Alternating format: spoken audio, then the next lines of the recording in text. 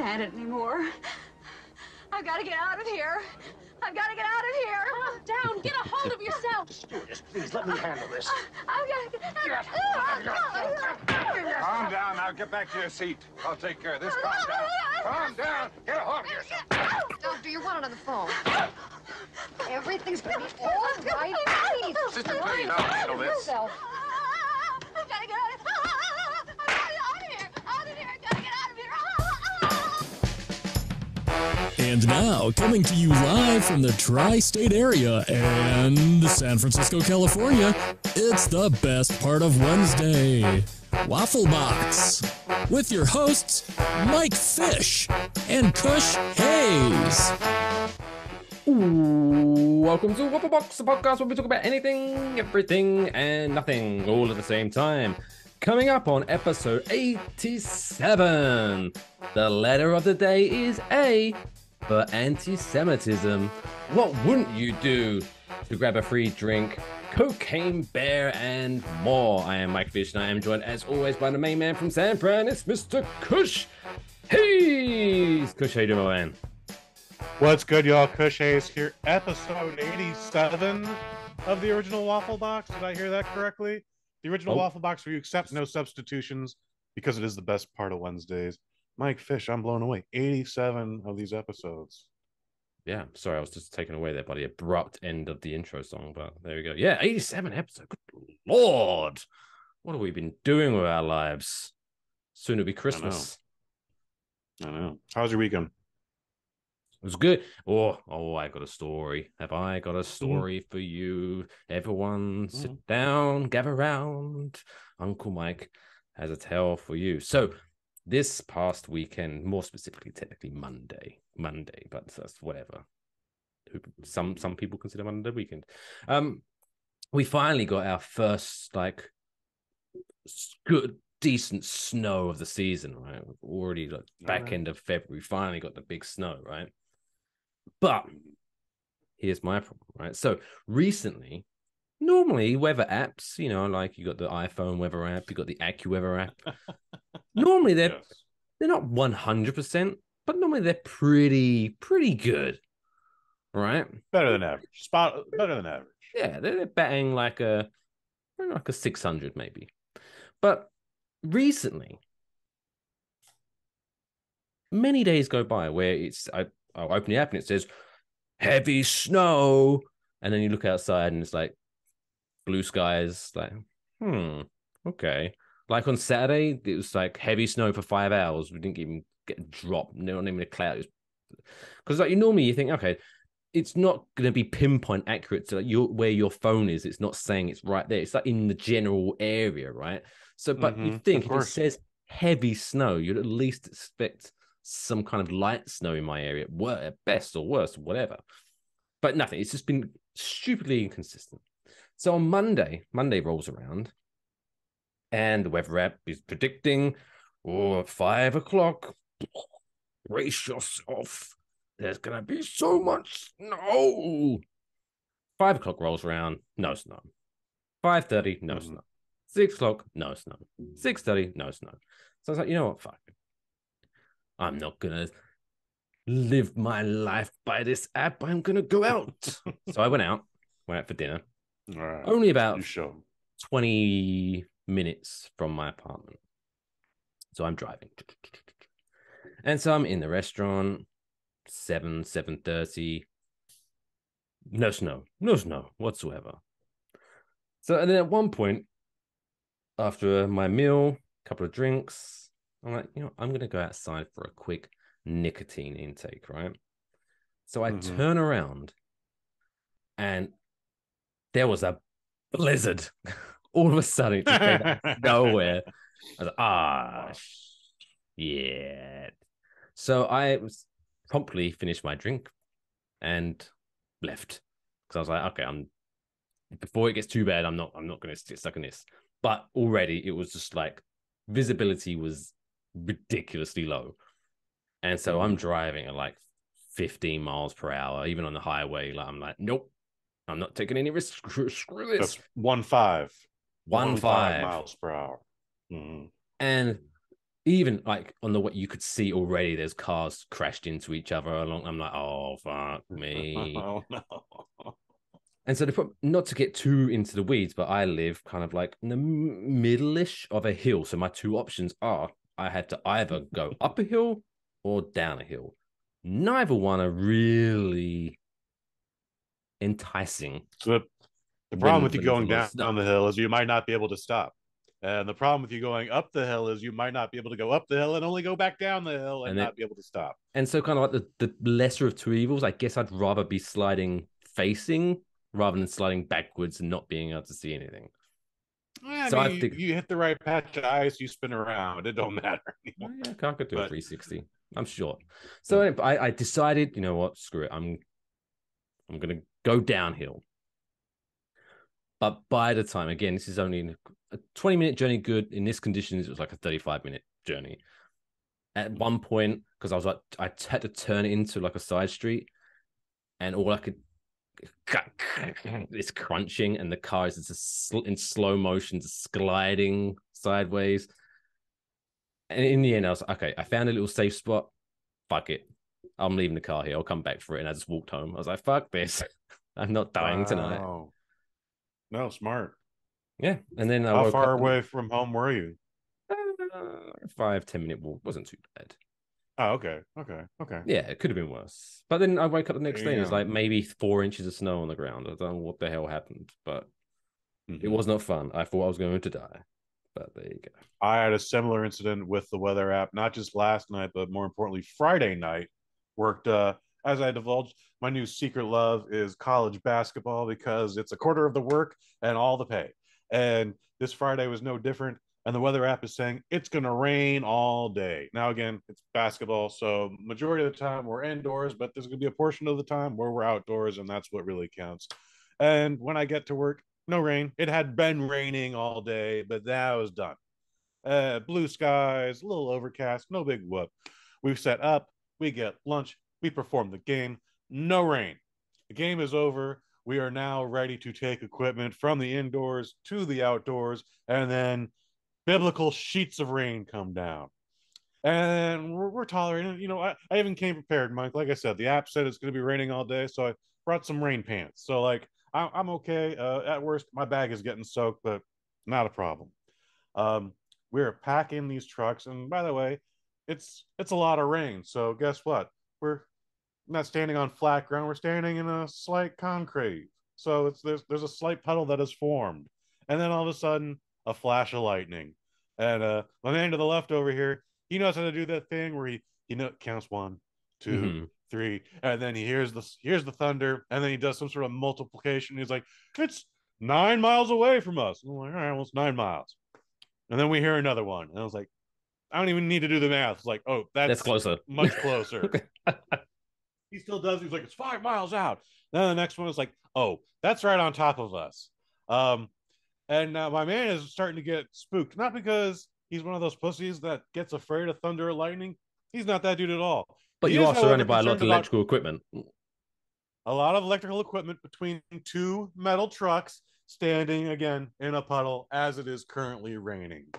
So I totally understand where he was coming from. Oh, by the way, we're holding aluminum banisters because we just took out the stairs that are also metal. So, like, there's tons of danger happening here. Spoiler alert, we don't get electrocuted. However, at some point, it just starts hailing.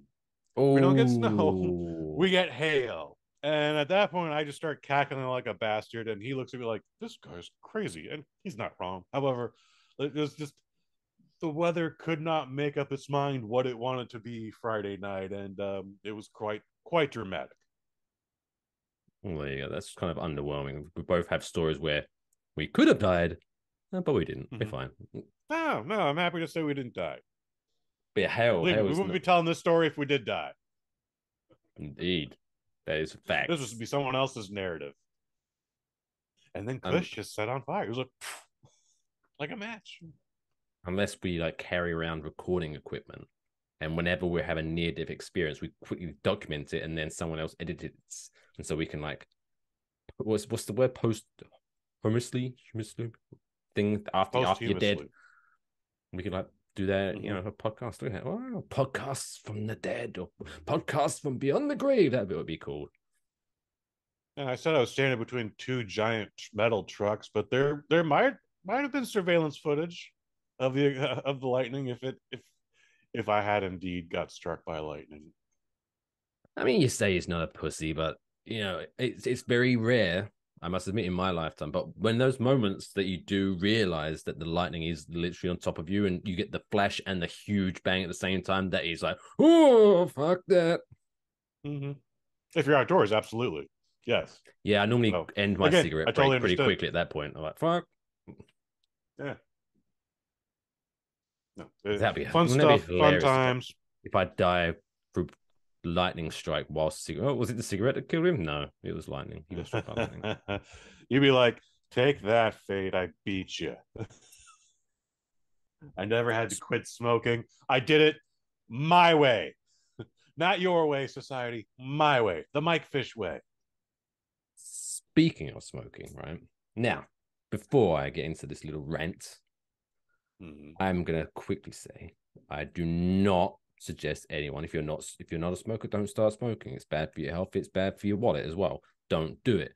However, what I don't like is when people are trying to tell me that I should give up smoking by giving me false information or gaslighting me or whatever is the phrase. Because there's, you know, is it like truth.com? You're familiar with their work, right? I assume there's not much truth on truth.com. Fucking assholes, right? They're running this current ad campaign, right? It's basically talking about the anti-smoking, yes. Yeah, and then I have a lot of problems with them too. But it was talking about the whole gist of this commercial was like smoking actually increases your blood pressure and causes stress rather than being a stress reliever, right? Which, fine, I'm sure there is science behind that. I'm not going to argue with that, right? I think that's pretty factual, actually. But keep going. The way they're like kind of is the way they toying or showcasing this is like, oh, hey, the big cigarette companies try to tell you that it's a stress reliever. And I'm like, wait, what? In the 60s? Wait, I haven't seen a cigarette commercial ever. Like, I've never ever been told by the Marlboro man, he's been dead years. Like, no one is ever advertising to me that it's a stress reliever. Don't give me this shit. You should listen to old radio ads from like the World War II era. Those were a lot of fun. I'm pretty sure no one who's just starting smoking in 2023 is being sold by 1950s radio commercials. Yeah. But they used to also, I mean, it doesn't just go to TV and radio. Like there's print media. Newport, Alive with Pleasure. Like that might still be their slogan, to be honest. I don't even think no one's allowed to advertise it. Yeah, I was gonna say last time I saw an advertisement for nicotine or tobacco must have been like the early 90s. Sounds about right. And again, if you saw that ad in the early 90s and just now you're watching this commercial, right? Let's just say in the early 90s, those commercials got you. What? I wasn't going to start smoking, but stress relief? I have a lot of stress in my life. Well, I'm going to listen to this commercial and I'm going to start smoking. 30 years later, I don't think watching this commercial by truth.com is going to make you go, wait, what? I've been lied to? Or forget this, stops at a cigarette. But fuck off truth.com. Waste of money. Whoever's donating to this. Yeah. No, that's coming from government funds and Philip Morris. I don't know if it's a matching thing. So me, I was going to flash it back, but no advertising. So me purchasing cigarettes, the tax from them are paying for anti-cigarette ads, basically what you're saying. Mm-hmm. Yes. So if I'm the tech, leave me alone. Do something better with my money. Where do I write? Who do I write to? Your congressman? Dear Congressman, who's my congressman? Your senator in New Jersey? How do you find out who your congressman is? I don't even know. Oh, Is that something I'm supposed to know? NewJersey.gov will have yours. I mean, yes, in theory, but no one. I know my governor. Okay, that's a good start. Send him a letter too. Dear Governor Murphy, Philip. How are you doing? I am fine. Recently, I was watching the TV. Stop. And I noticed. Stop. Yeah, my favorite truth ad to hate is one where a guy's on his balcony. He's having a cigarette. It's a beautiful night. The smoke goes up in the air, travels back into his house, goes through the air duct, upstairs into the neighbor's apartment, and then the grim specter of death in a smoke shape stands over a crib and just watches this baby sleep. And it's like, fuck you. You having a cigarette on the balcony? You and your mom. You are murdering children right now. Oh. I'll be like, fuck those kids. Whatever. Fuck those kids. To be fair, that in that exact situation, that baby's probably been crying all night and keeping that guy up all night. So he hasn't been able to get much sleep before work, and it's a stressful day at work. And the least he can have is a cigarette. Don't be so selfish, you baby. Stop being a baby. This is why we're co-hosts of the original Waffle Box, Mike. I think it. You say it. Fuck them kids. Anyway, talking about kids. Let's defend smoking while I just cough my lungs up. One of kids' favorite entertainers is Elmo. That was my impression of Elmo. Elmo, hi, I'm Elmo. And still a thing. Wow. He's still a thing, all right.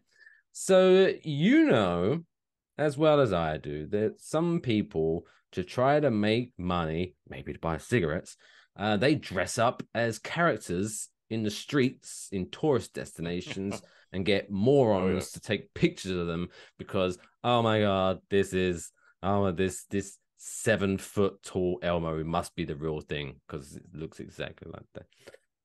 Stupid. Although I will admit, one time I was in Las Vegas and I saw two people dressed up like Kiss, and all they were wearing was the big hair, the makeup, and like arseless chaps.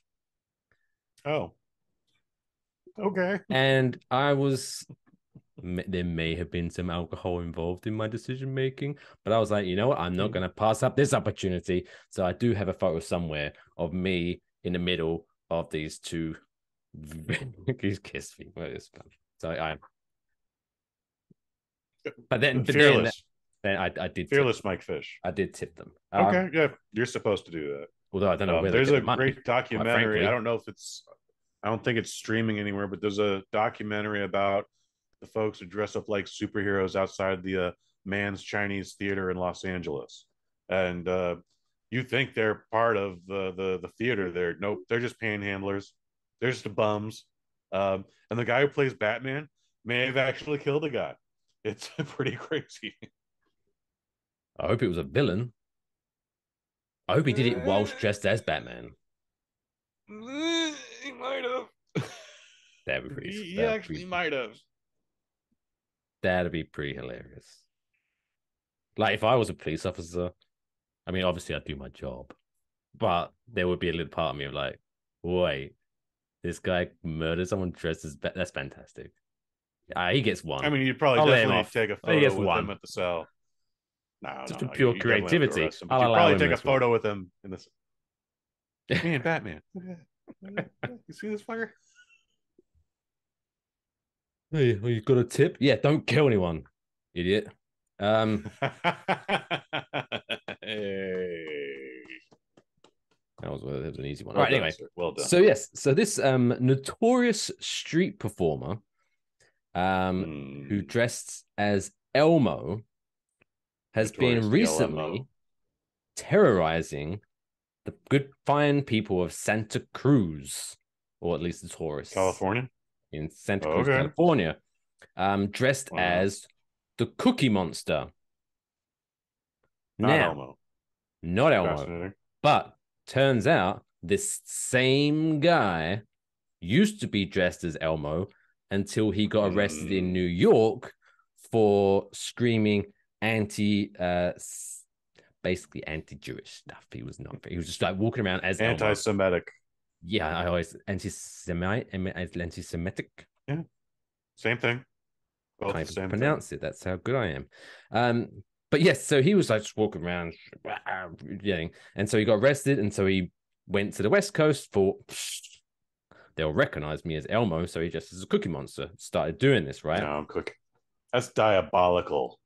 Now, so police in Santa Cruz have warned folks not to engage with the costumed creep, as this New York Post article reads, after receiving reports that he's been frightening people by shouting at them and spouting angry conspiracy theories. Now, this fella, his name is Adam Sandler, not that guy. This is a very not Adam. It's very problematic. It's very because if you Google anyway, yeah, someone for the first time watches an Adam Sandler movie and Googles that, and this is what they see. Oh my god, that PR nightmare. I sincerely wish he was dressed like the Water Boy or like Opera Man or like one of the actual Adam Sandler bits. Genius. That would make this story way more amazing. But it's Cookie Monster, so I'm sorry. It's Cookie Monster. But yeah, so he became famous, being a, quote, much buzzed about Big Apple villain in September 2012 when he was arrested for going on a wild Jew-hating rant at the crossroads of the world, which is basically like near Times Square, just in case you don't know where this is. Where the 5 boroughs meet up? No. This is just Times Square. But Times Square is on 8th. The world is like... Anyway, it doesn't matter. He pleaded guilty to disorderly conduct and was dubbed Evil Elmo.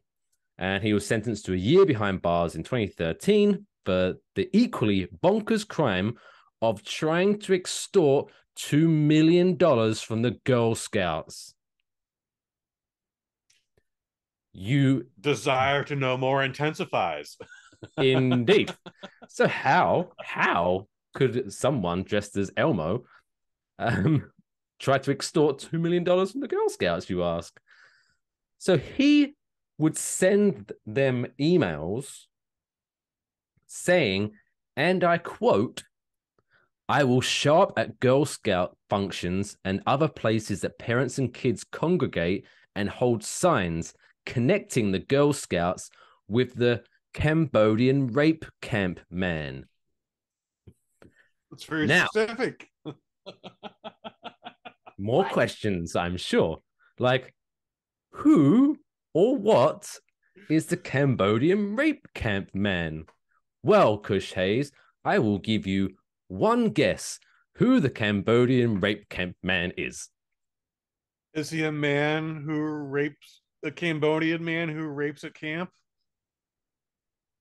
Quite possibly, but who if you had to name someone who possibly played the Cambodian Rape Camp man, who would you say?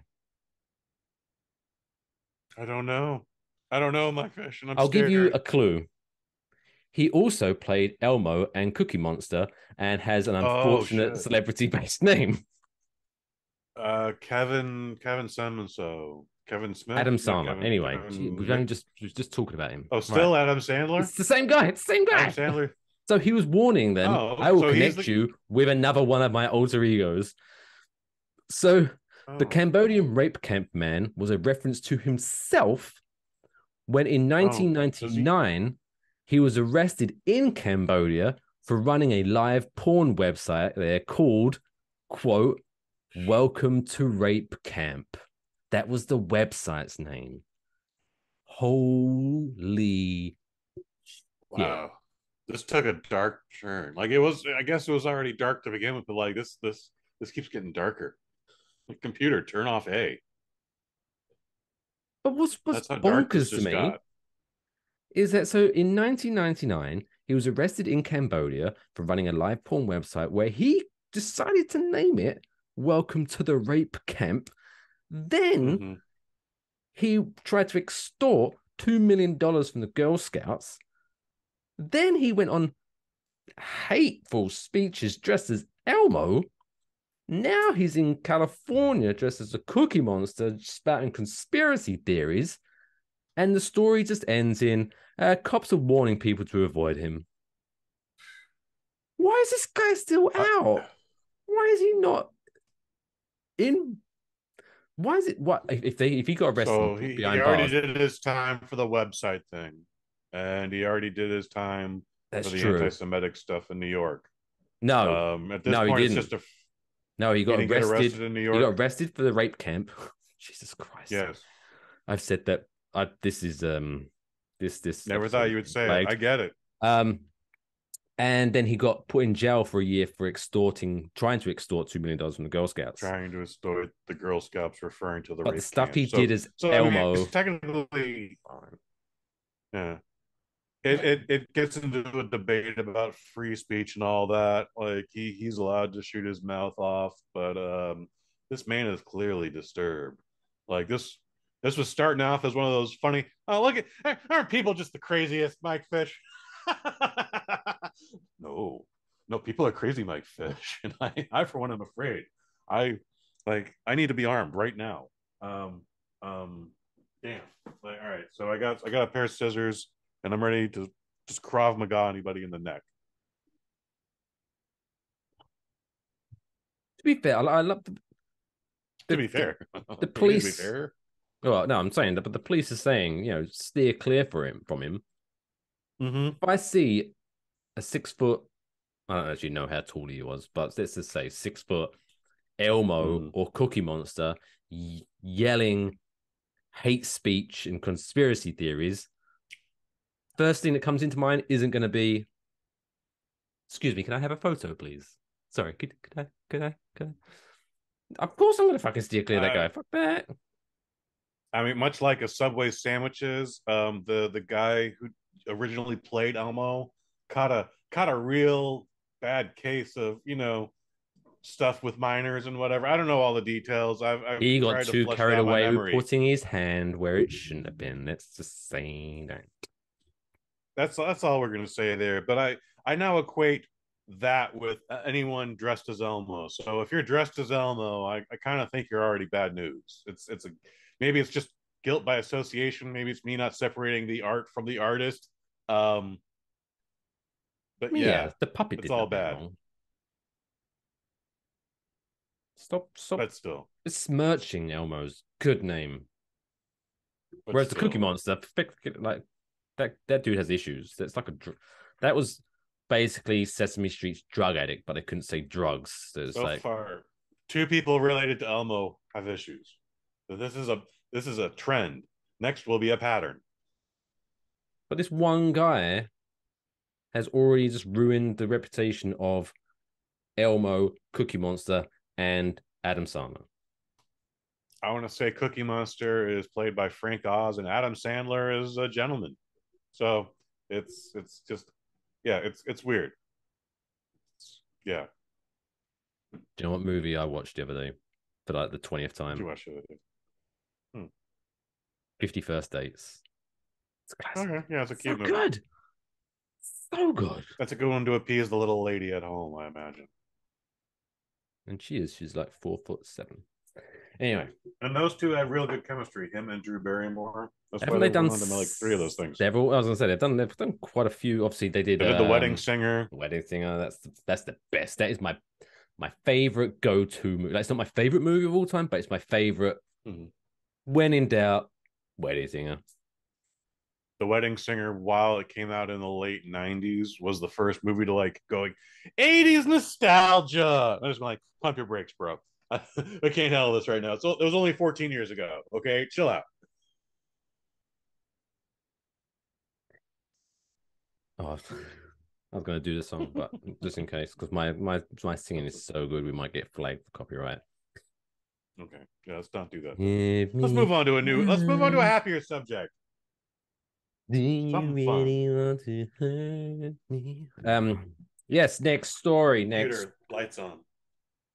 Yeah, why are your lights off? There we go. Because it was a dark story.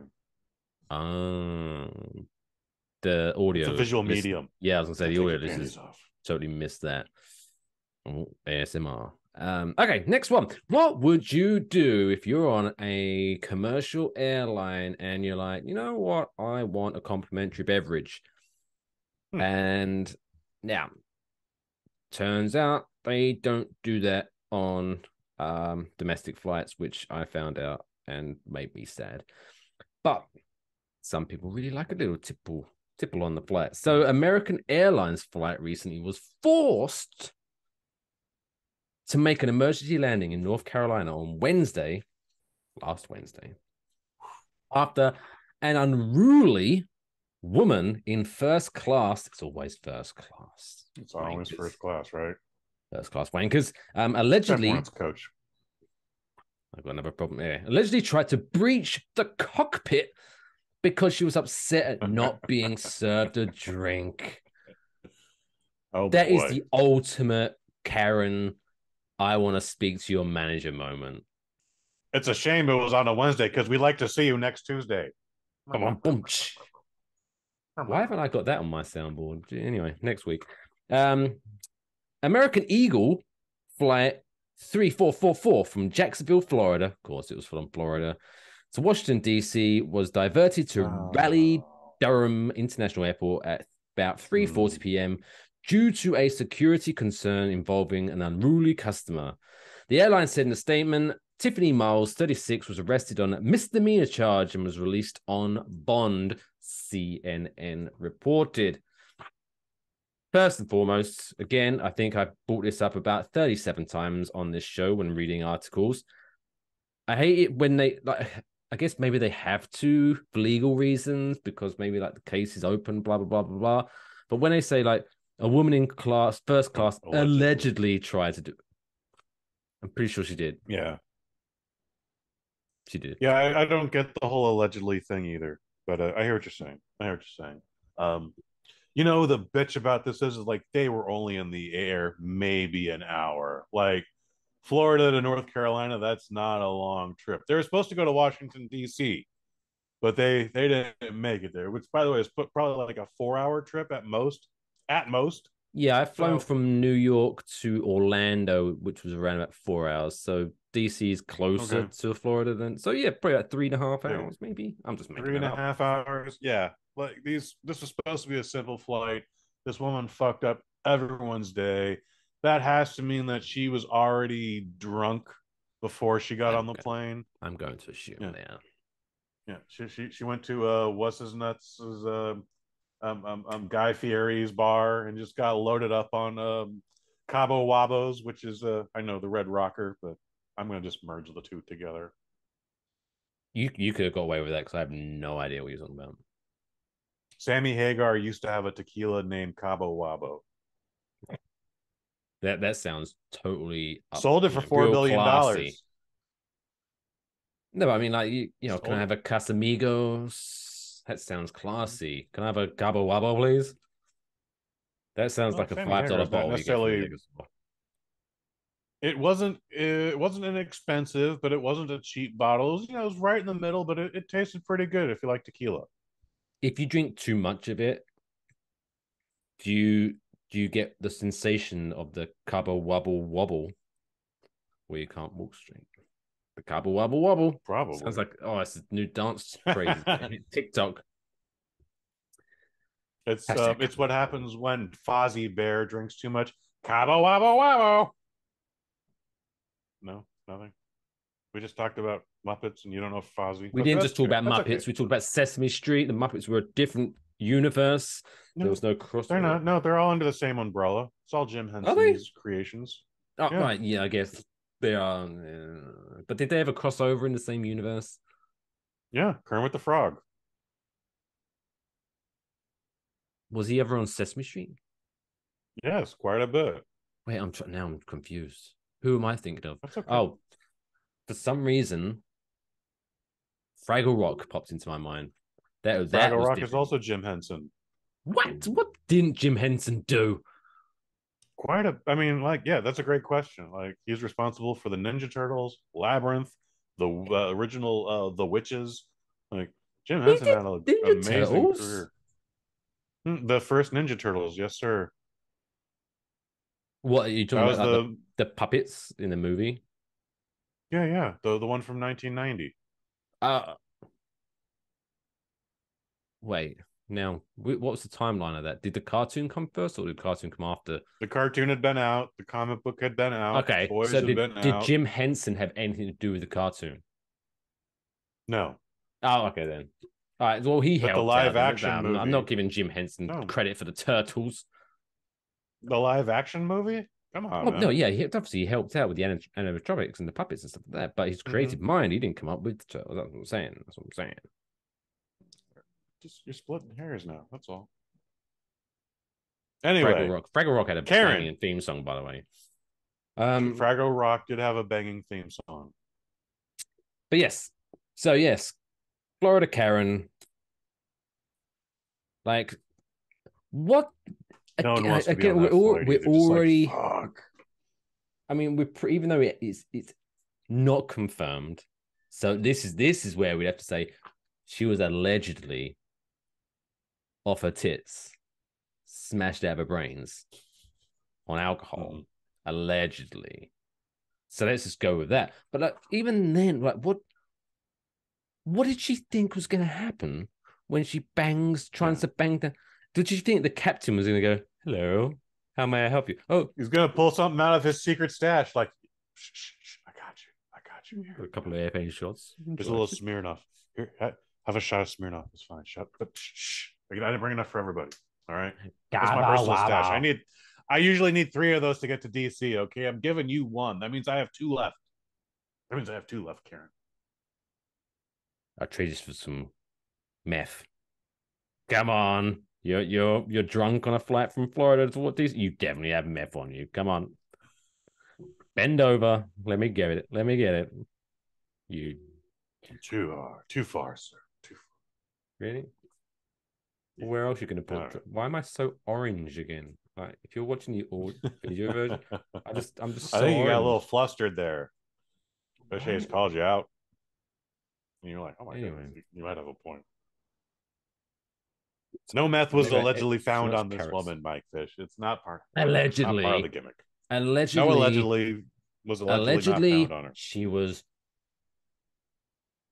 had alcohol coming out of her eyeballs. That's how drunk she was, and allegedly she had crystal meth in a condom rammed up her butt. Allegedly, she has webbed toes. What? So how does that work with right? Okay, so because I imagine, right, look, now I'm she swims really much better than anyone else because of the webbed toes. Anyway, my colors. Look, I'm white again. I'm pale again. Anyway, sorry, audio listeners. I have to call you Mike Salmon. Hang on. Hey. But no, obviously, I'm obsessed with this now. I'm just like staring at myself, slowly changing color. What the hell is going on? Well, you are a narcissist. So now, without going into too much information, just through life experiences, I'm aware that ladies, let's just say ladies, have an extra orifice that men do not. You know, sir. Tell me, and desire to know more intensifies. And one of them, let's just call it the front bottom, is a little bit smoother per entrance than the back bottom. Now, obviously, drug addicts who are men, they only have one choice: up the poop hole. There it goes. Are you saying she's got a hairy asshole? No, I'm just wondering. Do women drug smugglers? Do they allegedly she has? Do they say, well, I'm not putting it up my butt, and do they put the drugs in their vagina, or do they look at it? Now I can get twice the amount of money, and they go both. So if you're a female drug addict that likes to fly, hit us up at enjoywafflebox@gmail.com. Let us know. Dying to know. Or at WaffleboxPod on Twitter. Just, Also, let me know when you're in town because I won't be. Just, you'll notice the woman with like the sketchy hair, like just walking very fragilely. Don't fart. Don't do anything. Anyway, there you go. Beautiful. Congratulations. She just banged on the door to try to get a drink, and now allegedly she is a drug smuggler. Well done, Karen. Oh no, her name was Tiffany. Her name was Tiffany. And she's only 36. What are you doing with your life? Tiff? Oh, Tiffany, the cool aunt. She's younger than me, and she's already been in an article. I haven't been in a news article. Maybe I need to do stuff with my life. You really should fix that. Like, I've already been in like 3 of them. It's pretty awesome. I'm sure I might have been, actually. I remember being in a newspaper once because I took photos of a fox that got his head stuck in my car wheel. Oh. And I had to get... Poor Foxy. I know, it became a whole thing. Like, I got the RSPCA, which I don't know what you call over here. Because we have the ASPCA. There we go, because you're American, not royal. Oh, God save the Queen. And then they showed up and they were like, well, the head is stuck in the wheel. This is above our pay grade. And so then they had to phone the fire brigade. And so I had 2 people from the RSPCA in my front. And then now I have like 4 fire brigades who obviously nothing's better to do in the morning. And I'm just standing there like, I need to get to work.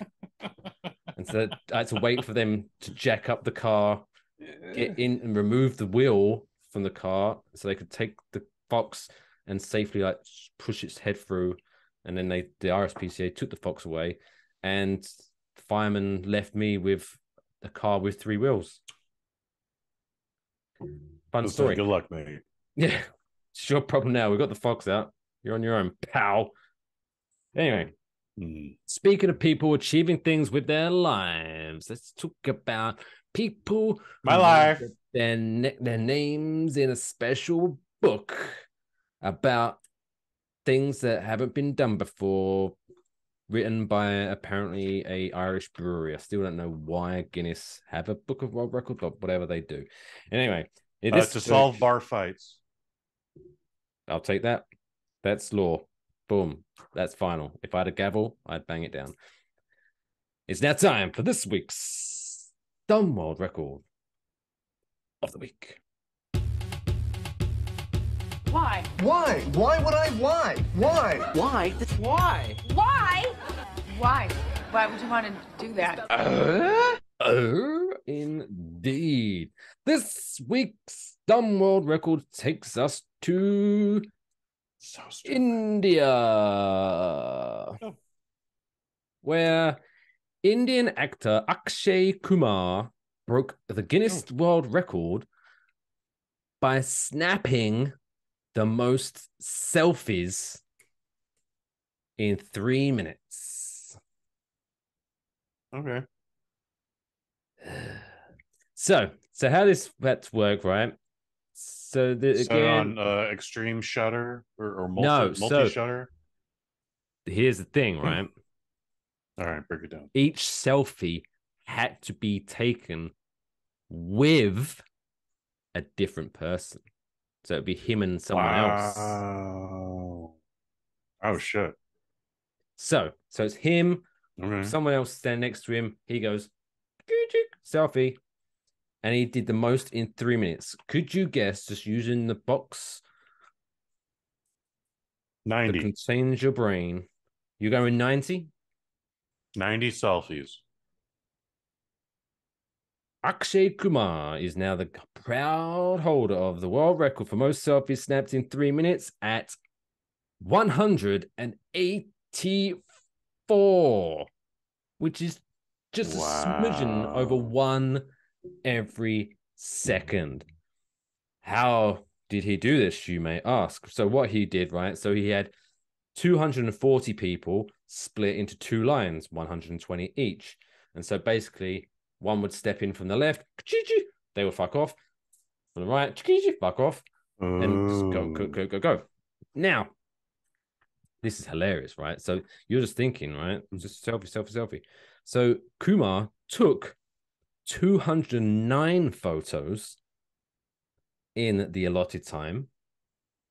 However, 25 of them were disqualified Too blurry due to poor quality. There we go. So Guinness is like, fuck that. If you're gonna do this, I want crystal clear. Give me HD selfies, bitch. Because otherwise you just go.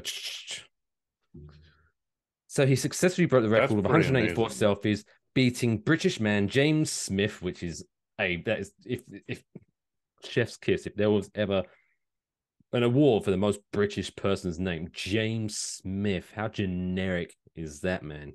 Good Lord. I bet he works in a library. He had a previous record of 168.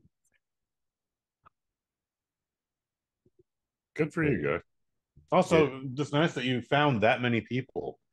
Like, well, do we assume that those were friends, it says Indian actor Akshay Kumar. So I think it might have been like a premiere or something like that, and it was like organized and shit. Someone still had to organize, like, okay, 120 of you stand over there, and 120 of you stand over there, and we're doing like a zipper movement here, kids. Just get in and out, in and out, in and out.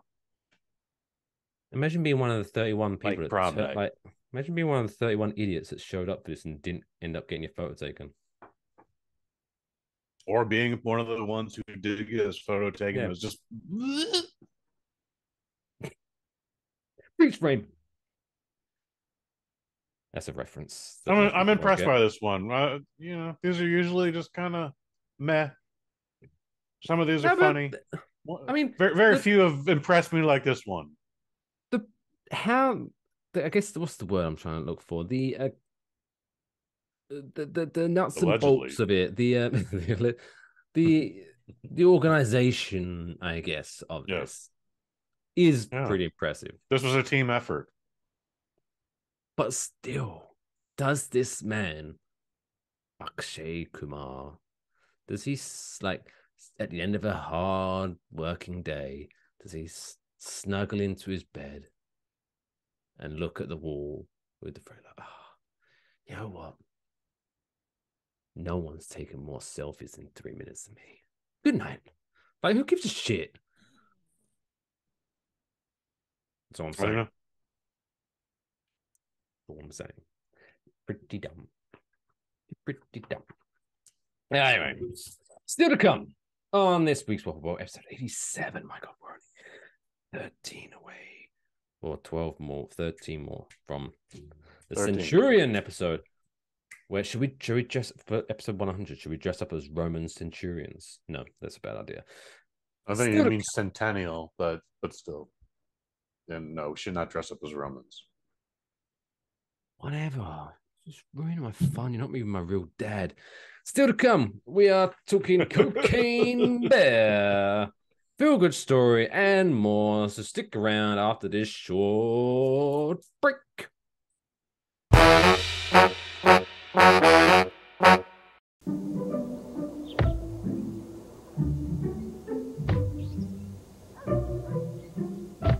When you've got Schlotzky's on the brain, there's not much room for anything else.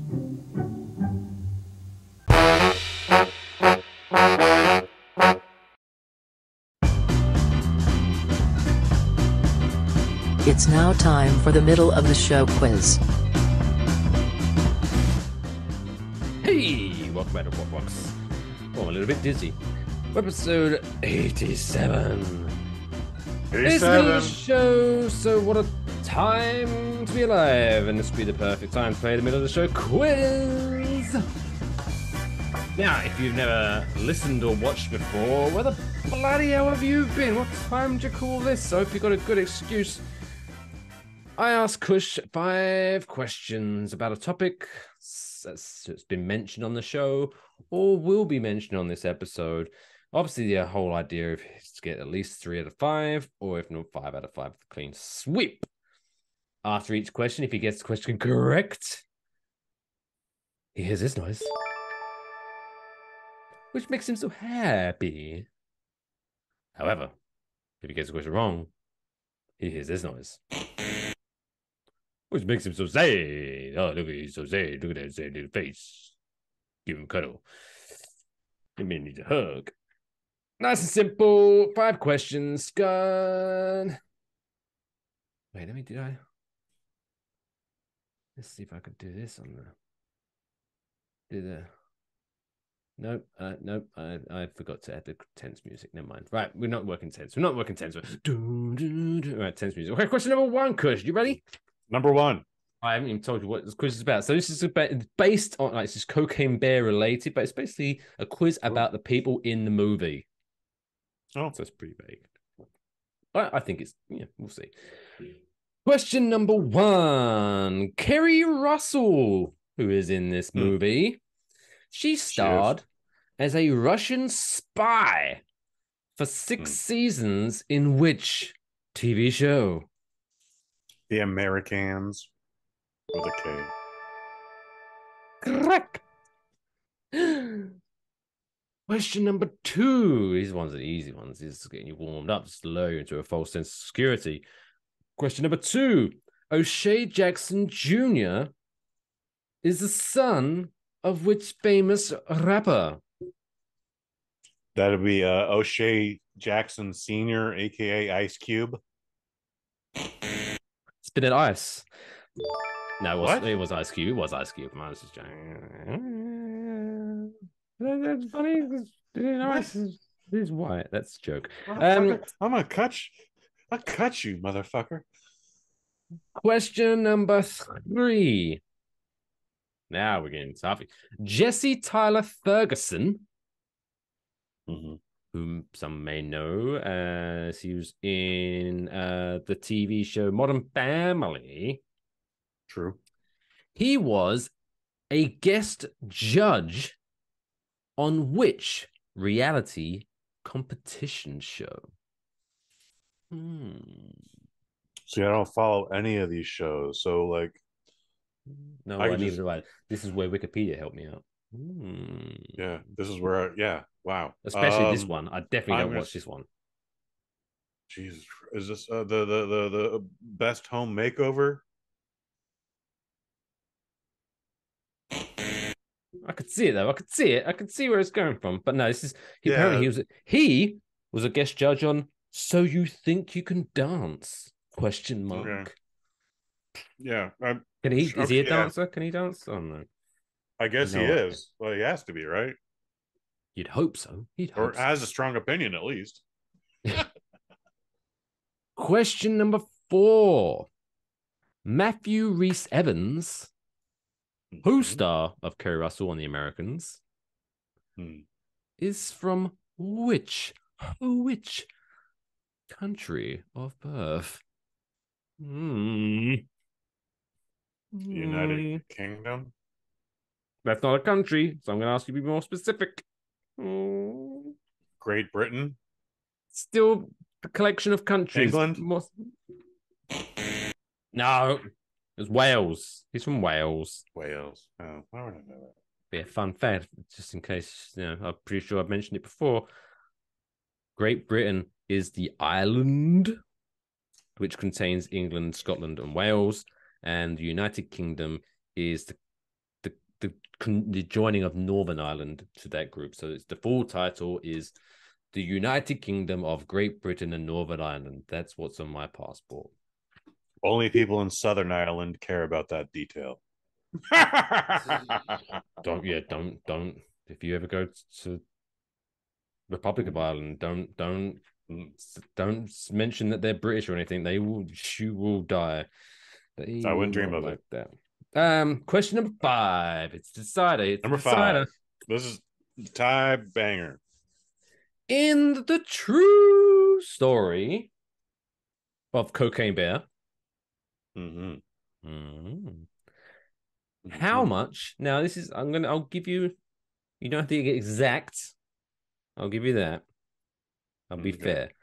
But how much cocaine was absorbed into the bear's bloodstream at the time of its death?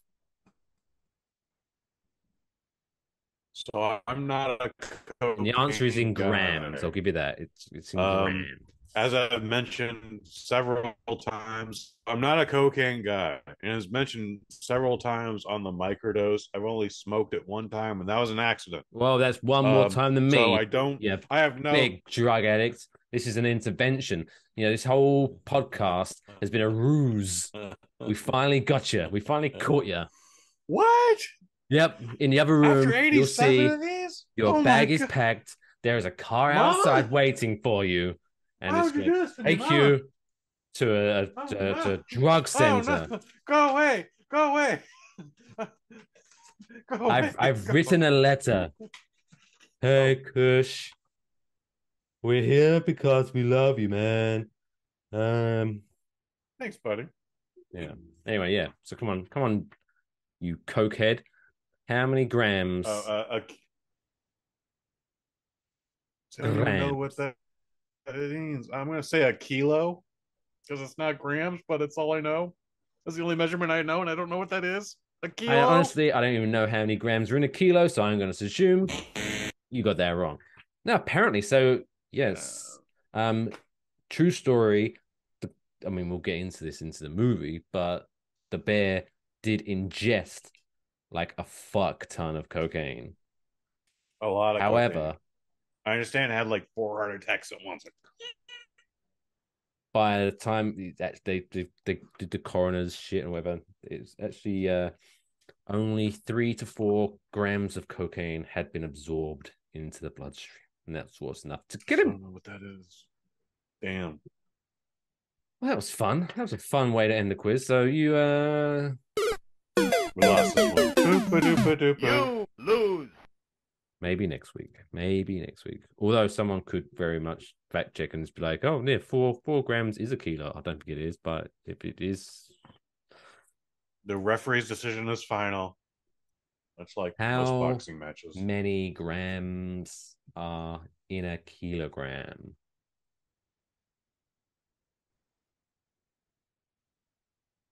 Actually,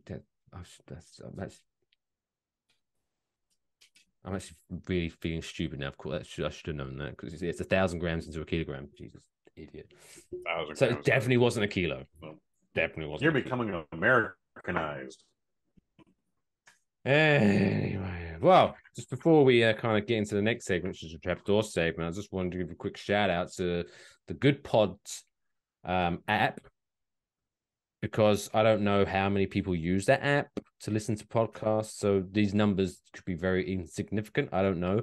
But I've got an email to say that Waffle Box has made the top listener charts on Good Pods. So we are... Again? That's great. We are number 88 in top 100 indie comedy podcasts. Okay, I'll take it. Number 14... 14 in the top 100 improv charts. Look at us improving. That's crazy. Yes, and improving guys.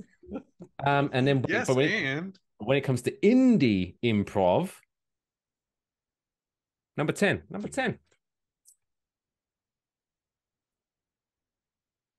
I mean, I don't know. There could be 5 people on that app. I have no idea. So it might not be that impressive, but whatever. Top 10. I'll take it. Top 10. So if you are listening to us on Good Pods, shout out to you for giving us. Thank you. This is like the first measurement we've had in a while. Not ever, but in a while. Like, I know once upon a time we beat the It's Always Sunny in Philadelphia podcast and the Office Ladies podcast. Yeah, those bitches. Suck it, Office Ladies. Learn how to do a podcast. That's sexual harassment. Let's Hey, thanks everybody. Sincerely. So I just pulled up I the hope you chart, keep listening. Pulled Yeah, up the chart, what's right? up? There's one well, I mean, there's a few podcasts above us, obviously 9 at least. And number 2 in the charts, give a free plug, is the Because Fuck You, That's Why podcast. Okay. I might have to. I Very might aggressive. check that out. I might check that out. It's very aggressive. Indie comedy. Who's above us in indie comedy? I bet Fuck they got My Work Life. on Scott Adams. There's a lot of Fuck very My Work Life. I aggressive could be on that. podcasters. I could be on Fuck My Work Life. Like those The cubicle Crime years Diner. aged me. That sounds fun. Yeah. The Crime Diner. It's true crime stuff. I've never heard of that show, by the way, so I could be wrong. Beard Owl, like Weird Owl. Okay. Okay. Question mark. I mean, they could have done better with that, I guess. I mean, this is all indie stuff, so we're in a fraternity of our own that we don't even know about. That's the exciting. Porn Stash podcast. Oh, that could be a fun podcast. WTFDYW, which I'm assuming is what the fuck do you want? Sounds right. Oh, all right. Again, this aggressive. one, right? This is last one, right? Well, there's one called "Fuck It, I'm 40," but this one I am definitely. I could be on the fucking I'm 40. Right. This story is it's a podcast by Dawn Brody.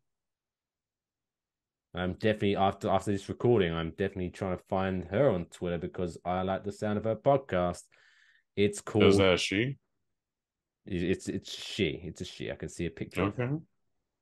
Okay. I should look. I mean, in the thumbnail, she's buying a nail. I don't know if she's doing it. I don't know if she's trying to do it seductively. For the audio listeners, Mike Fish had to lean all the way into his screen. I'm imagining it's a tiny thumbnail, so it's not the biggest. But anyway, the name of the podcast is HILF. History I'd Like to Fuck. Oh. Ooh. I'm definitely checking out that podcast. That's the most interesting of all the names and what they could be. And she has a history degree. She should. It'd be weird if she didn't. She has a history degree and an unfiltered sense of humor. Okay. Well, I'll be a judge of that, Dawn. But anyway, yeah, I'll be checking that one out. Anyway, it's now time to get back on track. It's now time for this week's Trapdoor segment.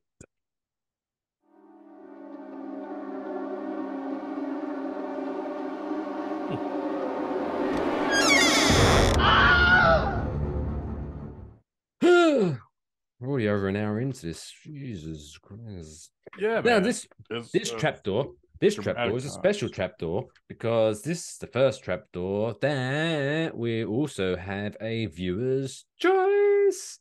Because a couple of days ago, I put a poll on our Twitter and got people to vote which of these 4 people should go down the trapdoor. So, Kush, obviously, as usual, you're going to pick, and then we'll just find out whether you match up with the listeners. So, how this works... I think I missed a tweet, but good. How this... No peeking. No, if anything, it's good that you didn't see it, because now you're not going to be swayed. So, how this works is I give 4 names, 4 celebrity names, and Kush has to decide which one gets sent down the trapdoor out of existence because, god damn it, this world is too populated. He gets to choose, but as always, he must show his working. So the 4 names this week, we have stumbled across the letter T. So we have Taylor Swift. We have Tom Cruise. We have Timothy Chalamet. And we have Tina Fey. So again, for those playing at home, we have Taylor Swift, Tom Cruise, Timothy Chalamet, or Tina Fey. Which one of those 4 has, they've outstayed their welcome, quite frankly, and needs to be booted off this spinning ball. For some reason, I wrote down Tom Cruise with an H in Tom. I don't know why I did that, but okay. By the way, Tom Cruise, not on the list. Tom Cruise is not going to be taken from this mortal coil, from this blue ball, from this giant rock floating around the sun. Not because of the trapdoor. It's because he's going to do a stunt that was so outrageous, so over the top that just that was it. That was it. You know, now, he'd break his ankle, but he would survive somehow. He can break his ankle, but he's going to break his neck on whatever stunt takes Tom Cruise from this planet of ours. Tom Cruise is a fantastic actor, and of course, we only want to see more of what this man can do. I personally want to see him in a film with Jackie Chan and maybe Johnny Knoxville. I don't know, but these are all people who do their own Johnny stunts. Knoxville will be his like estranged brother, and he'd be like, "How the fuck are these two?" Because even though they don't look alike, if they were in a movie together as brothers, you'd be like, "I'll buy it." Yeah. It was, or they got different moms or something. Like, yeah, they're half brothers. Oh, they definitely have the same 1,000%. dad. 100% same dad. Mm-hmm. So, Tom Cruise, you are safe until you're not, sir. But you're not going away on this trapdoor.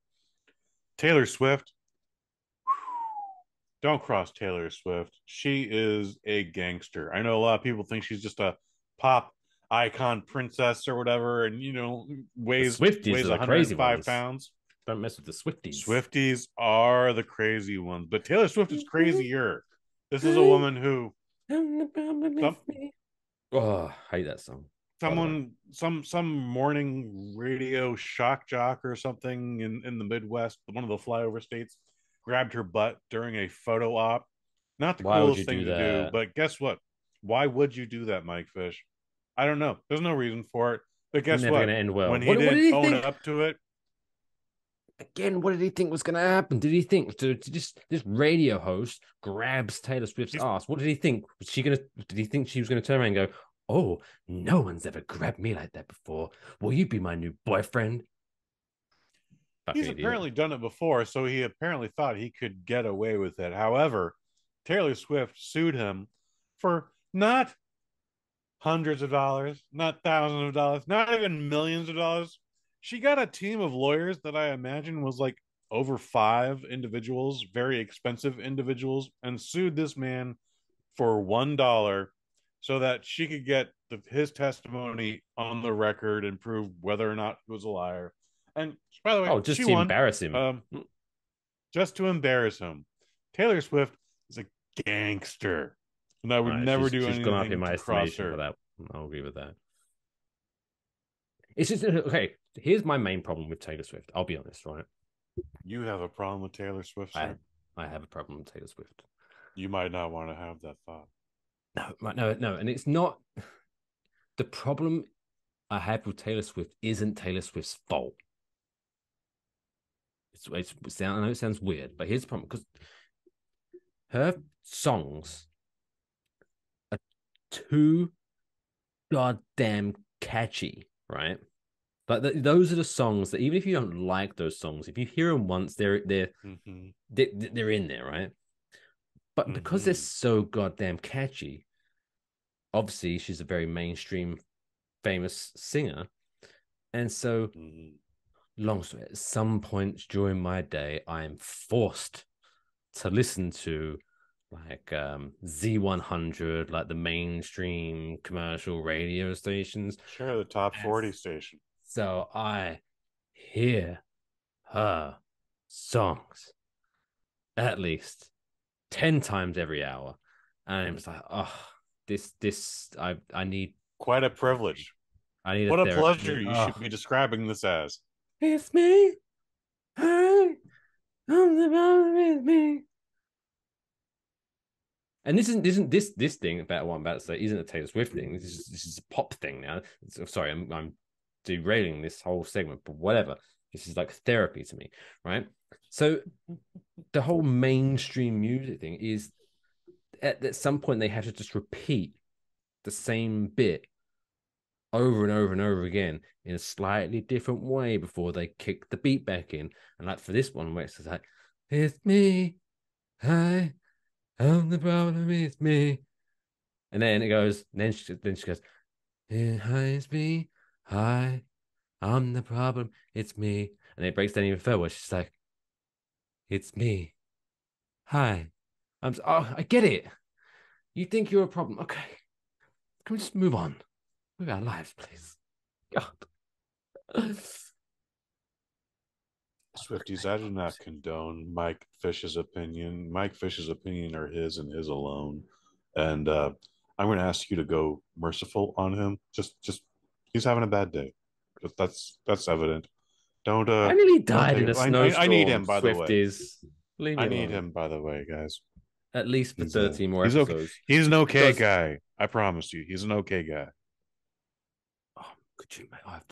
If for whatever reason we ended this show before we hit 100, my OCD would like go into overdrive. It would. I wouldn't be able to live with myself. We have to do at least 100. Okay. At least, if not, we're gonna get to 100. I promise you that, Plug. I want to. Tina Fey. Tina Fey, one of the funniest women who've ever been on Saturday Night Live. You are not going anywhere. I love 30 Rock. All right, I didn't see many of your things on Saturday Night Live because I just aged out of that. Like it. Guess what? I had been staying up past midnight way longer after the age of 15 than when you were on the show. I know. I'm special. But Tina Fey, you're a funny lady. You're quite easy on the eye as well. I would hate to see anything happen to you. You're not going anywhere. That leaves us with Timothée Chalamet. And this was a hard one. Timothée Chalamet, that's what she said. You're a good actor. You I haven't seen everything you're in, but everything I've seen you in, you're pretty great in it, dude. However, Doom was pretty bad, soaking wet. But he wasn't the bad one in Doom. But that whole movie just made me hate everyone that was in it. No, I didn't. I actually enjoyed the new Dune. Not important. You weigh him just a little bit more than Mike Fish, and we can't have you taking up that mass on this big blue rock. So, this was not an easy decision to come to, sir. Okay, and trust me that I went through all my options, but this is where we are. The people will not forget you, Timothée Chalamet, and we thank you for your service. Au revoir. And with 50% of the votes, the people voted for Timothée Chalamet. Double whammy. Wow. Yeah, I feel like me and the people, while we came to the same decision, have two different motives. It's literally just, you're the newest kid. Everyone else has done more. Where do we go next week? What's A, B, C, D? You. Is it you? You. I don't know who we would do for you. Usain Bolt, Uma Thurman, the guy who directs all the shitty video game movies, Uwe Boll. Yep. It might be Uwe Boll. Spoiler alert. However, he will actually fight his film critics, and I love that. So it might not be TBD. Well, this one's definitely next week's going to be an interesting one because on my source, I go to one website, but to peruse these people and celebrities with ooh. Yeah, the celebrities beginning with the letter U. Number 1, Usain Bolt. Number 2, Ulysses S. Grant. Oh. This might actually make things easier. Wow, Because yeah, you this is saying gonna be, bold, it definitely ain't going down the trap door. I'm not crazy. yeah, this one's gonna be interesting. Oh, Uduba. Did you ever watch Orange is the New Black? No. Apparently, her name begins with V. Uncle Cracker. Oh, if I don't if know who Uncle that is. Cracker's he was like a rapper, quote unquote. Was a rapper. He might still be a rapper. I don't know, but anyway, doesn't matter. Anyway, He can still be once was a rapper. he did have like one. He did. Was you watching wrestling in 2001? What part of 2001? Because I picked once upon a time I picked up the USA Today at the hotel I was working at, and they went Vince McMahon, CEO and chairman of WWF, has WWF purchased the WCW, and that was like August. I No, want to say, that was and that's right when I went. It was before. like, oh my god, That was right before WrestleMania, so that was around March, April time. before WrestleMania 17. Then no, but I saw WrestleMania 17. Because that helps. That was when X-Pac, Strong Waltman, Okay, shout out to him, one of my Sure. favorite all time, great wrestler. Mm-hmm. He was in a group called X Factor. It was him, Just Incredible, and Albert. Okay, that'd have been a fun. Albert, really? Mm, You got two cruiserweights and the super heavyweight. yeah. Fascinating. And their theme song was performed by Uncle Cracker. There's fun fact. Okay. I wouldn't be surprised if I had this CD with that on it once upon a time. And I know you hate. Well, no. So it wasn't a song written specifically for them. They took one of his Uncle Cracker song, right? But the editing was superb because they were bad. They were heels, right? And so the song goes, I remember it's this day. What's this now? Like 22 years later. So at some point the song goes, I never get what I ever wanted, and now I'm gonna get my back. And I know you hate that fact. Right. That's just part of it. I know you hate that fact, right? Mm-hmm. But what I feel like I'm hearing the melody in my head right now. Right. They just dubbed someone going, X Factor, right? So it sounded like, I know you hate X Factor, and it's like, oh, that's genius. Small little note. But okay. There's a little remix. Check it out. Yeah, I honestly would not be surprised if WWF got it licensed to put it on one of their theme song CDs. I mean, that happened. Like they had Method Man and Snoop Dogg and the East Side Boys all WWF Aggression. That CD was amazing. Great CD. Run DMC Fun doing CD, DX. What still to this day my favorite wrestling theme song. Oh, so good. So good. Anyway, let's move things along because we need to talk about a cocaine bear in this week's Kush's movie a review.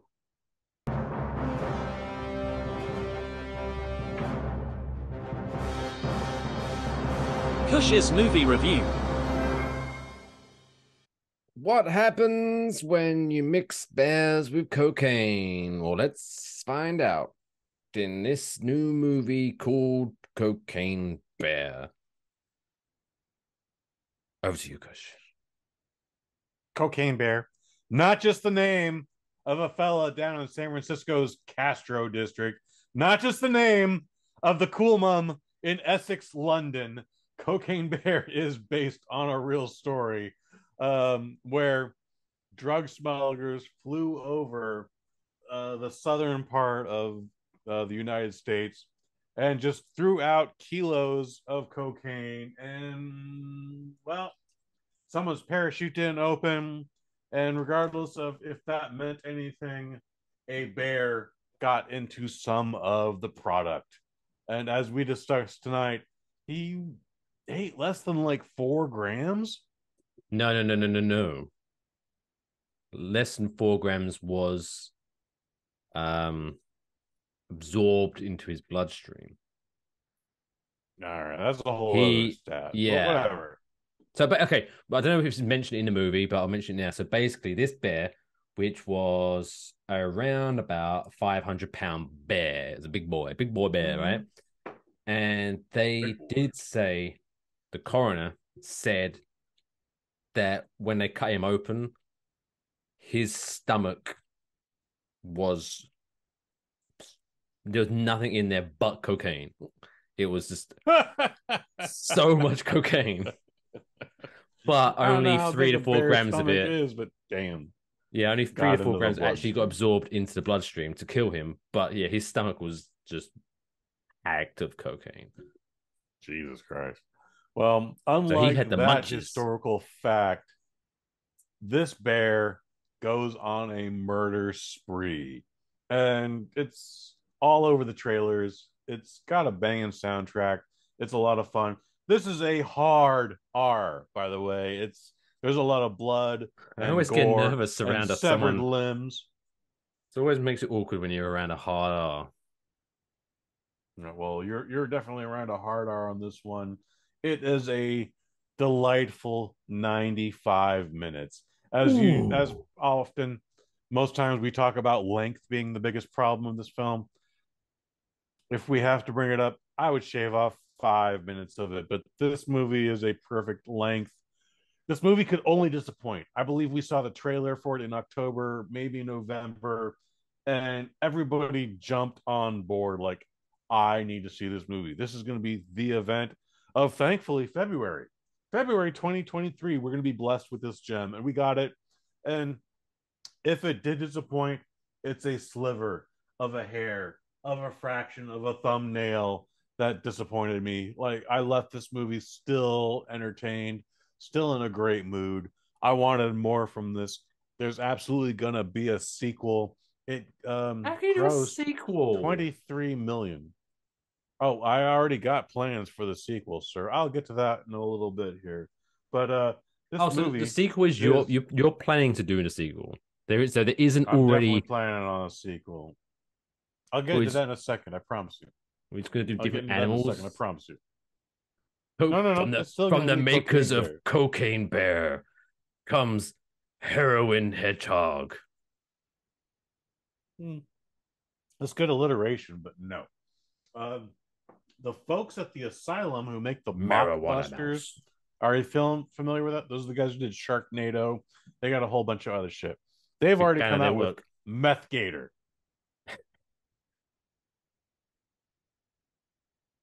Meth Gator. So don't worry about that, Mike Fish. If you want more animals on drugs, the asylum has your back this weekend if you can't make it to the theater.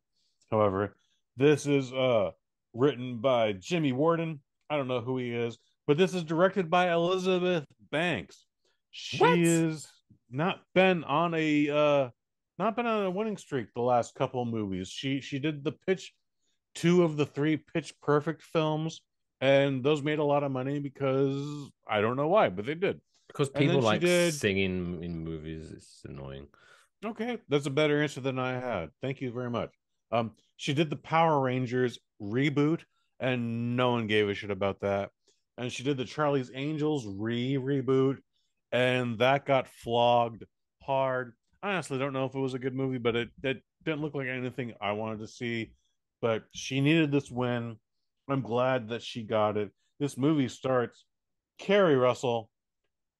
Carrie Russell is a woman who, as you mentioned earlier tonight, was in a TV series called The Americans. Before that, she was in a series called Felicity. She was actually in The Rise of Skywalker as a voiceover of Woman in Mysterious Mask. I doubt she was ever even on set, but that's what happened there. Aldrin Ehrenreich. He also in a Star Wars movie. He played Han Solo in the Solo prequel biopic pick or whatever. You remember Solo, Mike, right? Yes. Yeah, he's that dude. O'Shea Jackson Jr. And then this is one of 4 posthumous films for Ray Liotta. Ray Liotta is the best thing in this movie. You wish there was more Ray Liotta, but it's just a perfect dose. Like, he's got a great look, he's got fantastic hair, he's got the perfect outfit. At one point, he rifle butts a bear cub, and you're like, oh my god, this guy is dastardly.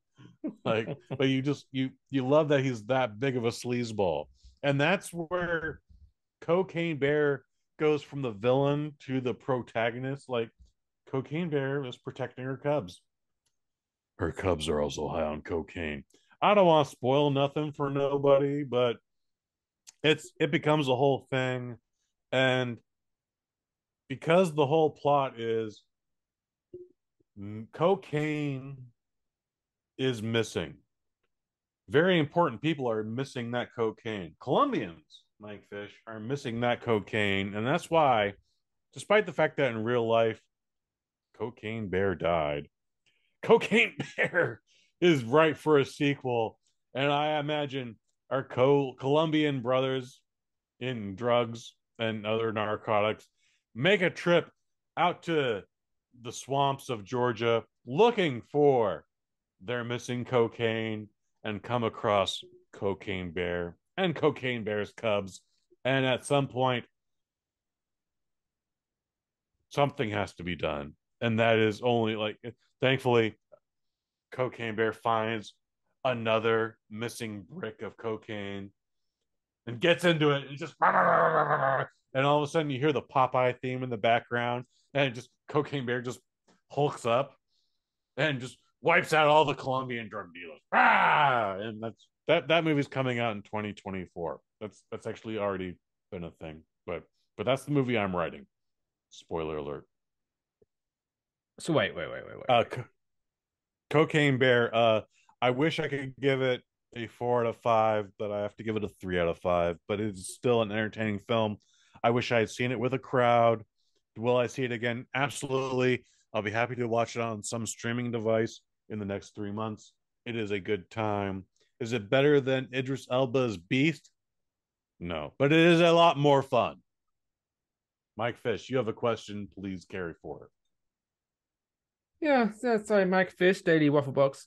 So what you're saying in this movie, not to be all right, the answer to this question could be a spoiler, I guess, technically, but I don't think we have to worry about spoilers in this movie. Does the bear die at the end? No. What? All right, okay, that's fair enough. That could be a franchise then, I guess. Yeah. Cocaine Bear in New York should be the villain of the movie, okay? And because it's mauling regular human beings, Cocaine Bear is the hero.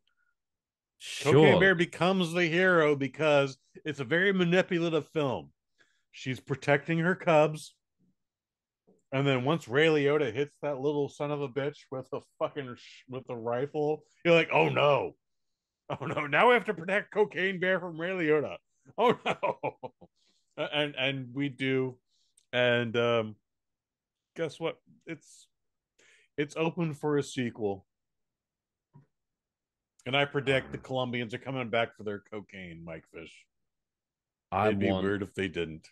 I want to see some kind of MCU type thing where it's just a bunch of different animals on different drugs, and then at some point they all find each other in some mega movie, and they just go nuts.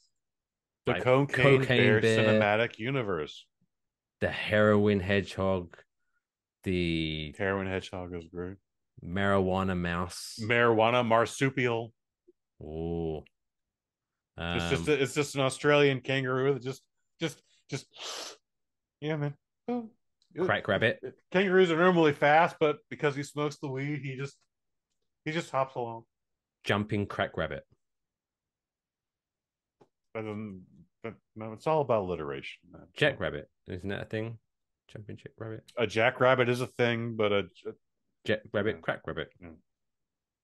no crack rabbit. Whatever drugs. The LSD Lima.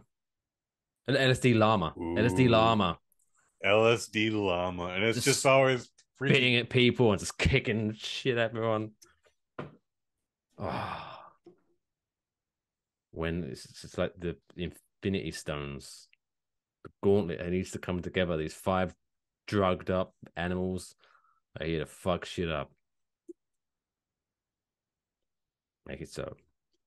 I'm into it. So I'm into the Cocaine Bear cinematic universe. Make it so.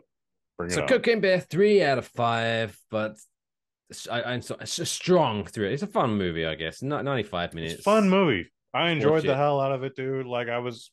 Grab a drink. If I had to be disappointed, it's literally just like it's this much. Like it's Jesus Christ. I don't know if I can see through this. Like that's how disappointed I was. Like take 5 minutes out of this movie. It's a better movie, but it's 5 minutes out of a 95-minute movie. It's fine. Go see it. But at this point, you'll need to see it on streaming. That's gonna be in 3 months. Check it out. Right. Let's wrap up the show. Let's make sure we're all feeling good about ourselves. It's the middle of the week. It's hump day. The weekend's almost here. You got this. You got this. Unless... Oh, I nearly sneezed into the microphone. That could have been bad. No, don't sneeze in the microphone. No, I tried to hit mute, but then I was too far gone, and I was already I couldn't hit it. But luckily, I held myself. Right, we're still good. We're good. Are you able to conceal your sneeze? You're like that. You have to go all the way off camera. I get it. I'm back. So well, I've seen too many espionage and spy movies where like the guy's sneaking around and he's looking at the bad guys, usually Nazis, over the crate, but the crates are dusty, so he goes, and all of a sudden, just Nazis are shooting. I'm like, oh my god, run, bitch! Well, I'm just worried about because of those movies, I learned how to sneeze without sneezing. And by the way, the pressure on your eyes is not good. It's not a good feeling. You okay? No, I was worried if I'm going to sneeze and just goes into the camera. Right into your armpit, right into your elbow. There you go. Okay, right. Let's go. Right, before this becomes a thing. It's now time to end the show on this week's Feel Good Story of the week.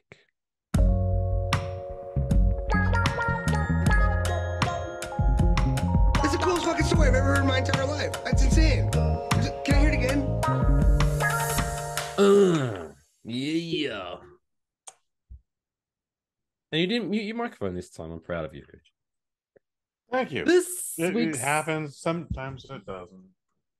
This week's Feel Good Story comes to us from the great state of Texas. Oh my God, lean into those S's more. Texas. Gonna be really good audio for those with the AirPods in. My fists. That evil snake from Jungle Book. Mm-hmm. Okay. Oh my god, I'm dying already. Maybe I'm not sick.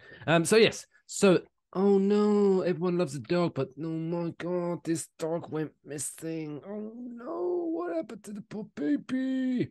So a dog went missing from her Texas home. Was found 2 days later. Whew. The end. No, not the end. Right. So basically, because sorry, I'm gonna have to. Oh my god, my nose. So Bailey, this dog, Bailey, what a cute little name, named obviously by a person that loves alcohol. Have you ever had a Bailey's? Mm-hmm. Do you like a Bailey's? Bailey's is okay. Yeah. So basically, Bailey was a rescue dog from the Animal Rescue League and was adopted by a lovely couple. Oh, that's so nice. And then they took the dog and they drove the dog 10 miles to their new home. Then, oh, spaghetti-o, the dog vanishes. The dog escapes from the house and goes missing. Fast forward 2 days later, one of the staff members of the American Rescue League gets a little ding dong on their phone. It's their Ring doorbell. Weird hand motion there, but okay. Ding dong. This is for those watching. This is the light emitting from the phone when you get those obnoxious notifications when you're trying to sleep. And it's like, oh, ding dong, and the light just looks like it's. Oh. So anyway, ring doorbell goes off. And it's like 2:00 in the morning. What the fuck? What's going on? Is someone trying to break in to the dog shelter? Huh. So she opens up the Ring doorbell, opens up the camera, and there is Bailey staring into the doorbell. So Bailey was basically like, fuck that. I'm not going. I don't like this. I want to go home. So she escaped from her new home, walked 10 miles, which took the dog 2 days, and then got home and rang the doorbell. Sorry, I'm going to sniff again. Okay. So she, what was it? Shelter founder Loretta Hyde, when at 1:42 in the morning, Bailey returned home, and so the staff shelter received an alert on their Ring doorbell. She slept so hard that night. That quote kind of was like, "How do you sleep hard? Like you sleep well, sleep heavy." I could see. No, I get it. She slept hard. The whole night. The next morning, she was like, "You can serve my breakfast over there. I'll get it in a minute. I'm still resting." So she went 3 days without food and water. I'm sure she found some food and water. She's a dog. She probably found something anyway. And she was making up for her rest.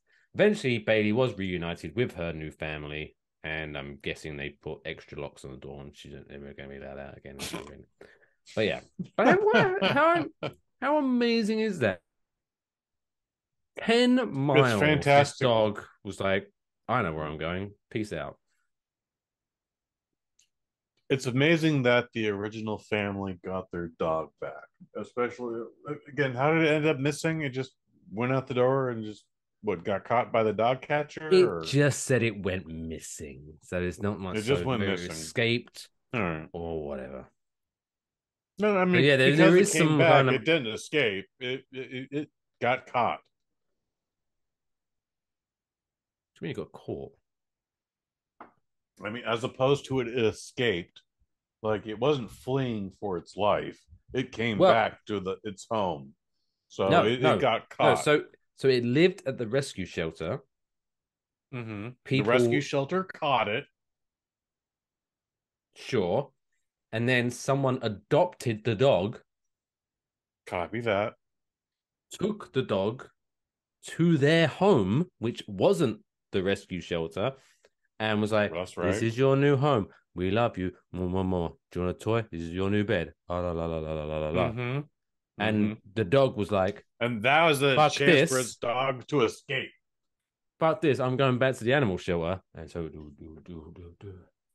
Wait, the dog went back to the animal shelter? Yes. Wow. So it traveled 10 miles over 2 days, went back to the animal shelter, walked up to the Ring doorbell, and rang the Ring doorbell. Okay, I thought it went back in, bitch. Home. No. Okay. Wow. So it's feel good in that it was missing. And what? What'd you say? That's weird. It would go back to prison. Some people, they like, they can't take it in the real world. That's why they read commands very quickly. Jesus. Yeah. Like, I feel bad for those folks that adopted it. Did they must feel like back? This dog fucking hates us. This dog hates us. Exactly. But the feel good part is that the dog returned safe. Because it's from the streets. I know my way around the streets. Boy! And it took some... Is there any drugs that begin with D? Yes. The ketamine canine. No? Okay, it doesn't work. Dopamine dog? Is dopamine not am I making that up? Dopamine's a category, but it's not a drug. Well, there you go. No dogs in our new movies. Anyway, shout out to that dog. Bailey. But no in the streets. Good for you, Bailey. Welcome back. Right. I'm going to go soon, blow my nose. But Go blow your nose. Before we wrap up this show, we obviously got to do some plugs. You can follow us, of course, at WaffleboxPod on Twitter and Instagram, and even on Facebook if you are over the age of 40. I am at Only Mike Fish. He's at Boomer _Hayes. He also does some podcasts at the Bosnet family. Kush, one of the friends and family, the Syrup Squad, got to look forward to if they go to bosnet.family in the next 7 days. Mike here does number 154 coming out this Friday. Return guest Bob Calhoun, author of The Murders That Made Us. He's got a podcast called Old Movies for Young Stoners, and he and I talk about Cocaine Bear a little further. So check that out. So what you're saying is you use this show as kind of the warm-up act. Is that what you're saying? Yeah, man. Wow. Despite the fact that I recorded it 2 days ago. Wow. Anyway. So yeah, check that out. Go to bosnet.family. You can follow that. What's that Twitter? It's Bosnet. At the Bosnet brand. Bosnet brand. At Bosnet brand. Otherwise at Kush _Hayes. Just go to Kush _Hayes. The Bosnet.family. Whatever. Yeah, check those out. But until next week, because this is how mathematics work, we'll be on episode 88. Stay tuned. That makes sense. Yeah. Hit the follow button, hit the subscribe button. I don't know where you're listening to us or watching this, but, tell your friends, tell your family, check this show out. We appreciate you. Until next week, take care of yourselves. And each other.